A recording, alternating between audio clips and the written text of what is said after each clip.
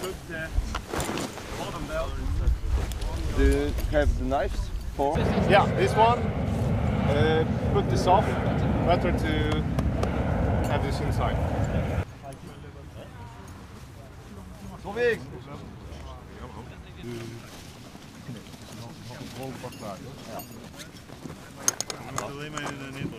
This thing goes backwards. This thing also, and then we have to fold it by half from the both sides. Should be quite outside, something like that. Now, taking the reserve parachute. Come to me now. Look if he's not blocked. Here, Yeah. and the same Open. with that one. That. Wind check is correct. Okay.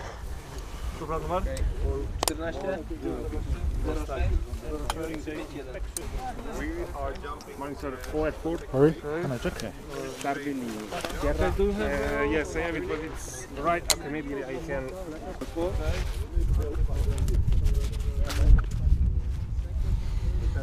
Minuta.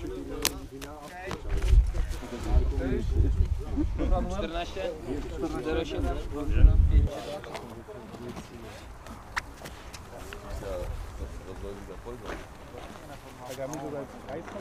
It's 270 degrees, yeah?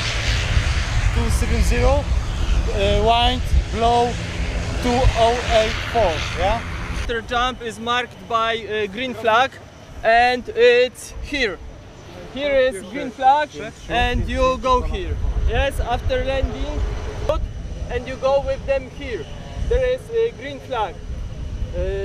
Direction of aircraft flight. Okay, cauliflower.